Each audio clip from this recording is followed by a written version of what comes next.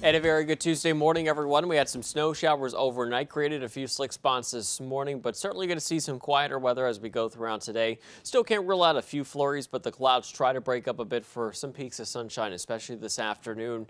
It will be breezy with that northwest wind around 5 to 15 miles per hour. Temperatures into the low and mid 30s. As we get into tonight, still can't rule out a chance for a passing flurry or snow shower. Otherwise, mostly cloudy. Lows fall tonight to right around 20.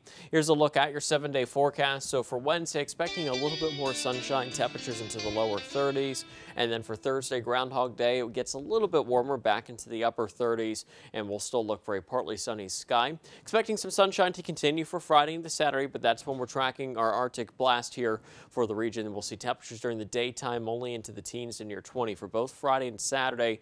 Will be windy. Temperatures at night, Friday night, at or even a few spots below zero. We start to see improvements here by Sunday and into Monday.